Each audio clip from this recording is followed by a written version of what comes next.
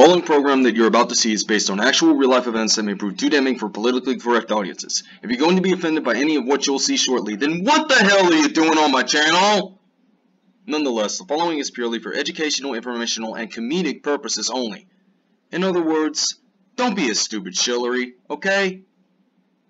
Be a trumpeter. I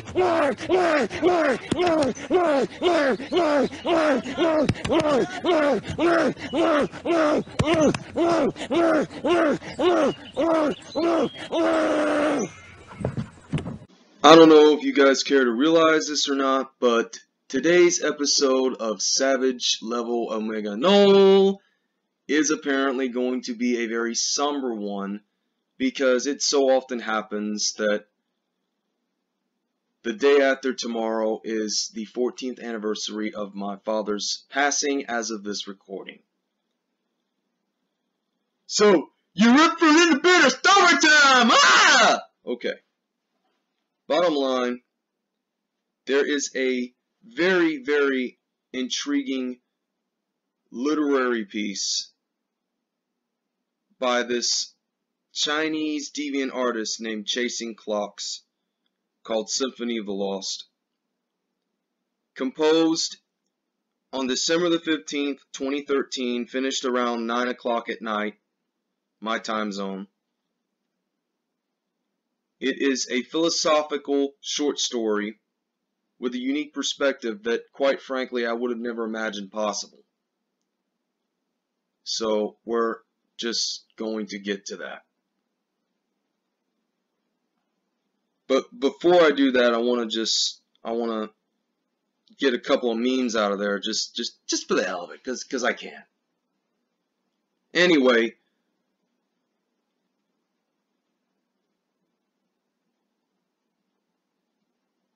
the hell was that? My TV just came up with the Deke logo. Oh, right, because innuendo reference. Okay. Not that anybody's going to care, but whatevs. Let's get to it. Symphony of the Lost by the Chinese deviant artist Chasing Clocks. A literary tone poem, so to speak. Well, it's not as much a tone poem as it is just a short story, but you get what I'm saying. Somehow, I find myself in an old, abandoned symphony hall. Therein can be found the decaying orchestra and the archaic conductor preparing for a grand finale. According to the billing, they are performing something called Symphony of the Lost. I find myself directed to a front row seat by a skeletal usher. Perhaps he wants a tip. I attempt to hand him whatever change be in my pocket, but he pushes me into the seat before I can find any. His jaw clacks together before a guttural voice spews out. The symphony will begin momentarily. Please remain in your seat for the duration of the show. Oddly enough, I have enough sense to realize that the skeleton has no vocal cords. How can he speak? Something tells me that the rules of this place are not as they should be. As I swivel my head around, I see several more skeletal ushers escorting other half-dead creatures to their seats. They appeared to have all been human at one time, and then again now they are not more but decaying flesh stretched across weary, tired bones. Many of them sport old-fashioned evening wear, exotic dresses, and stuffy suits. Their manner is unlike anything that I've ever seen. Their behavior is over the top and extremely snobby. Feeling slightly overwhelmed, I turn back around to peruse the orchestra. Each musician and each instrument looks dry and dusty. And very dusty, too, I should say. Both skeletons in their own way. Brass section looks as if it is ready to collapse under the weight of some of these larger instruments. The woodwinds appear to be one step shy of their final resting place. Just how grand can this grand finale be? The lights fading already dim, and an almost death-like hush spreads over the crowd.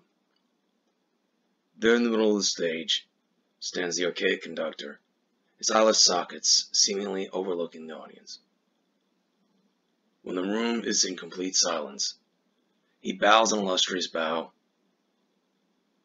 but I wonder if his spine is going to rip through his tattered jacket. Good evening. Tonight we shall perform the grand symphony of Lost, composed by the more famous composer to come after our time. Faint laughter echoes throughout the room. What does he mean by after our time? After a brief moment of jaw working, he continues. This shall be our final performance, with me as the conductor, the composer of this masterpiece. Shall be taking my place so that I may enter into my final rest. A murmur of displeasure rolls around the room at this news, to which he further quips, Please try to enjoy yourselves. He bows once again, and again, I wait for his protruding spine to find its way through the thinning fabric. After he straightens up, he spins around in an amazingly agile manner to raise his hands and signal the orchestra in preparing themselves for their final journey with him. Suddenly, the room fills with a euphony of sounds, all of them mixing together with such passion I can scarce believe it. I'm enraptured. My soul feels as if it is ready to burst from within me. It wants to escape to become one with the music. As the music lifts, I feel enshrouded by warm love and warmth. We, all of us in this room, are soaring ever higher. I feel weightless, like nothing's holding me down. But just as it reaches the peak of happiness, however, it crashes back down, so low I begin to cry uncontrollably. The unfairness of it all burdens me, and I'm crushed there in my seat. My breath comes in short gasps between the flows of my tears. I'm encumbered by guilt, hatred, loathing, and unspeakable wickedness. I try to catch a glimpse of the people that have been in the room with me, but I can't see anything. No longer can I see the orchestra and their worn instruments. No longer can I see their conductor waving furiously. I'm alone with this terrible monster. I'm falling into the music. I must get free! Lower and lower, the music takes me. Each note penetrates my very being, causing me to scream out. My face is soaking wet with perspiration and tears. My tears have become as into a river with me sinking into it. Where is the earlier joy that filled and lifted my soul to an unknown happiness? Just as I think that I will be forever buried in this sorrowful music, it begins to fade. Now it is quiet. I can barely hear it. It brings me neither unknown happiness nor heartbreaking sorrow. It brings me nothing. I can feel nothing. Continuously it plays in the background, and I find myself trying to draw closer to it. I would rather have the sorrow than the emptiness that it brings me now. But wait, I can feel the music building up. An urgency can be felt in the music. Something's almost gone. Something is dying. My eyes begin to dim and my heart slows down. I am dying. I am letting the music take me away to a place where these extreme feelings of happiness and sorrow can't and won't be felt. Slowly I begin to slip away from my mortal body. I look down and see myself sitting in that chair, still as the dead. That's when I realize that I am the composer. This symphony is the symphony of my own life. All the joy and pain weave together to make for an elaborate composition. I have been writing this since the day I entered this world, and now as I exit, I am finally finishing it. I have been listening to my life all the way up to the end in which I slip away. The end is when I finally get to escape all the suffering that occurs right before death. As I am piecing this together, as I am floating away from my body, I can hear the music again. It's getting louder and the intensity is growing. My emotions are not aroused, for I am dead. Nothing moves me. Nothing I can feel.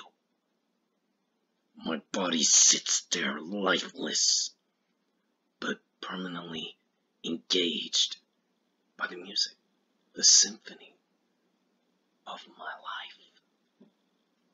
Now I am lost forever to the mortal world, but I sit and stand on the stage again and again, conducting the symphonies of other lost ones, others past the mortal world. Someday, I too shall be allowed to enter into my final rest, but only when the right composer comes along.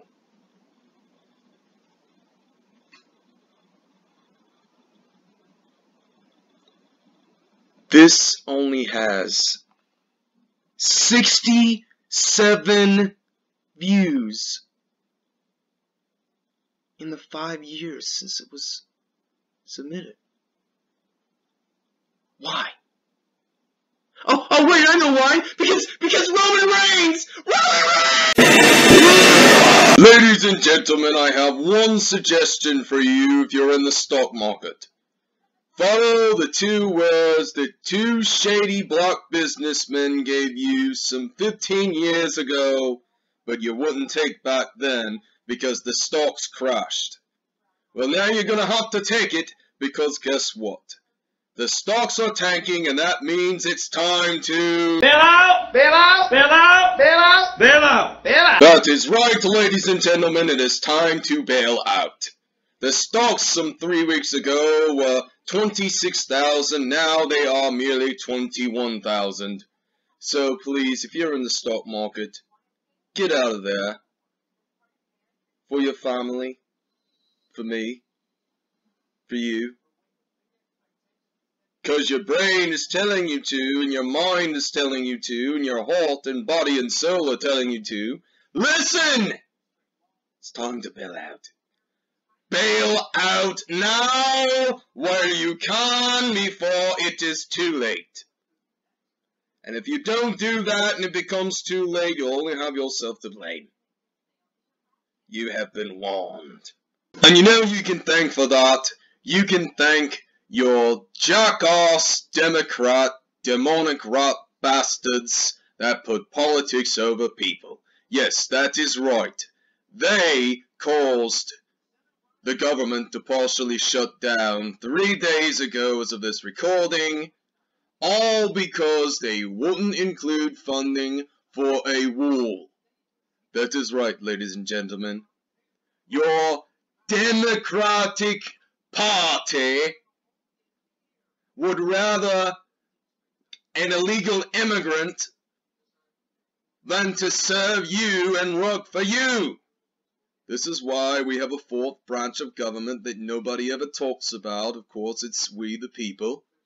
Because we are trusted by the same people to learn this stuff. Right? What a bunch of jackasses they are. They think they're God, but they're actually Satan in disguise. How do you like them apples? Andy, you're a first-class cunt. I told you not to send that shit! And praise the Lord, Harriet Tubman's going to be on the 2020 $20 bill starting in about a year or so. Yay! So for whatever reason, that isn't even happening yet. Damn you, Jacqueline! I'm sorry, I meant to say Steve Mnuchin. Yeah, man, good job on the correction, man. Yeah, that's what we're talking about. Oh, shut up. The point I'm trying to make is very simple, and that point is as crystal clear as a character off of Rebecca Sugar's created show Steven Universe. And that point is, and I quote, "Never vote Democrat! Ever! It never works!" That is all. Kevin, you take it from here. Okay, I will. Ah! You're a fucking nut!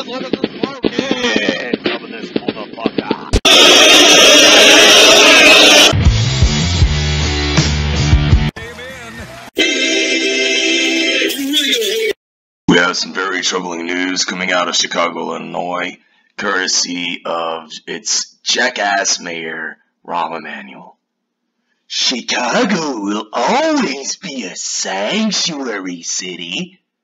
You are safe in Chicago, according to Chicago Mayor Rahm Emanuel on November the 14th, 2016.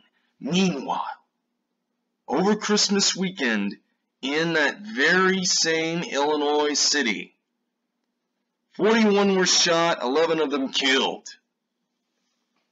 Let that sink in there, motherfuckers. Let that sink in. Chicago has always been this shithole city there. Anyway, I'm gonna leave it out there on the table, okay? The people of Chicago deserve everything that they are getting right now and have gotten in the last 90 years. They elected an Islamic statesman committing jihad on a regular basis, and they knew that he was full of crap. They knew that he was full of crap, but they elected him anyway because they wanted a black man. They wanted a black man! Except this wasn't a black man. This was an illegal immigrant from Kenya. The same illegal immigrant from Kenya who stole the Oval Office from the people for 8 years. You think that they would learn their lesson, right? They did not learn their lesson. No, sir. Because what do? They elected even worse jihad-committing Islamic statesmen who sucks Quran cock in the form of Rahm Emanuel. And they've been getting screwed up the butt ever since. I'm telling you, people, the people of Chicago deserve everything that they're getting, and they don't deserve any better either.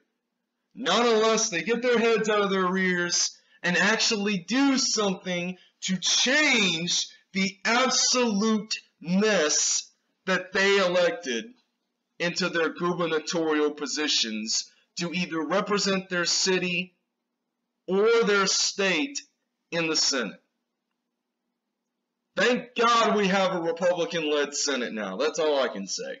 In the meantime, they had their turn to make Chicago great again, and they failed miserably like they have been for the last 90 years. By the way, Rahm Emanuel is the 11th consecutive Democratic mayor of that city. Holy crap! Ladies and gentlemen, I'd like to remind you all that California deserves to burn from a crisp because they failed Kate Steinle, and now in death she is getting her revenge because the entire bastard state is burning to a crisp. Support Scully Talk! Get the notification after you subscribe, because obviously you can't get the notification after you subscribe, because why the hell would you do that before you subscribe? Anyway, the Redditor who posted this remark, who isn't me, by the way, it's obviously someone who voted Donald John Trump. Other than myself, I didn't make this comment exactly as it was worded, but I know someone who did, and on December the 8th, 2017, that is precisely what that person at 9:35 in the morning said. He said, and I quote, "I'd like to think of the California wildfires as Kate Steinle getting her revenge. California deserves to burn down after that bullshit." Yeah, I absolutely agree. And you know what, sir or madam? For writing that, you not only deserve a Presidential Medal of Freedom, you deserve a trophy. And not a participation trophy, no, an actual one. For having the nuts to speak the God's honest truth, because you, my friend, tell it like it is. God bless you, my friend. God bless you. I say let California burn completely from city limit to city limits. Then, when there is nothing left, let all the BLM members have it. But they have to pay for all the lumber and all building materials to rebuild that state. Then President Trump can build a wall around that border as well. Obviously, the state of entire California deserves to burn, and rightfully so. They failed Kate Steinle. They failed every Republican that tried to go up against Jerry Brown and got screwed up the butt. And now everybody in California is paying for it because they voted for a man who is synonymous with a mouse that talks shit. You're welcome. Santiago! Oh, here we go, man. Yeah, that's what we're talking about, man. All right. Yeah. Hey, it's Jimmy from Zipa. Hey, you want something good? I screwed that up. Anyway, let's just, okay. If ever you needed an honest sign to let you know what you're getting yourself into, guess what? You came to the right place at the right time. 'Cause I'm gonna tell you like it is. According to PatriotRetort.com. Welcome to the not-so-great state of New York. Pro-life, pro-Second Amendment, pay your taxes, then get the hell out. We don't value you, but we do value your money. New York, because it's a shithole that simply refuses to die. Yes, I just said it. You know, there are so many people in New York who are corrupt to the core, but then there are people who actually know how it is and tell it like it is and are actually doing something to make their state great again. You know, my friend Jerry D, you know, JD from New York 206, JD from NY 206, he lives there in New York, so he knows how much of a shithole it is. He never talks about it in his videos, but he knows. And you know what? The fact that he stayed in that state so long, honestly, I commend the guy. I do. He's one of the few people over there that I've actually come to respect. And not only that, someone I've come to admire from that state, including Donald John Trump Sr. and his family. And that's pretty much it. Almost everyone else there in New York, minus, I would say, Rudy Giuliani. Rudy Giuliani is a great man, a New Yorker at heart, but a man who puts politics last and people first. That guy tells it like it is. But it's people like that that are somehow keeping New York alive. Without those people, New York would essentially be, I don't know, North Korea 2.0? Except Kim Jong-un isn't ruling that state. You know who's ruling that state? That goddamn politician Andrew Cuomo! And I'm just channeling my inner Vince Russo here. Not that it means anything, but to hell with it, right? Because you just need to point that stuff out every now and then, right?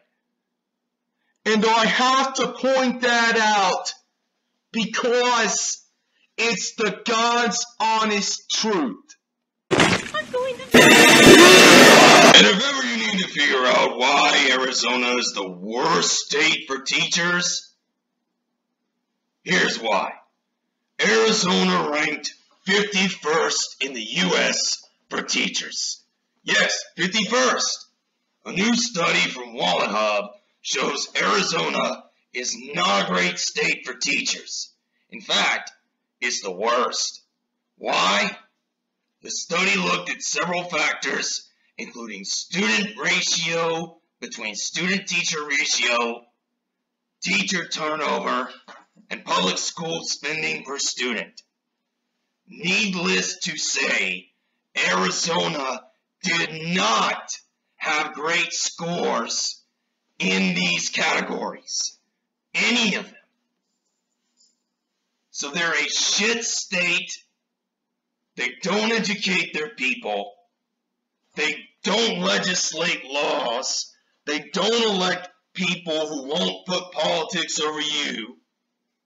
And they're an overall shithole. There is literally nothing in that state worth living for. If you're in Arizona and you have a Jeff Flake or a John McCain representing you, get the hell out of there and go to a less shittier state like, I don't know, Pennsylvania, Virginia. I heard North Carolina is great this time of year. But you people already know that. I mean, just look at that, man. Look at that. New York is funnest. But just look at that. Arizona is dead last. Yeah, it's just fucking shit.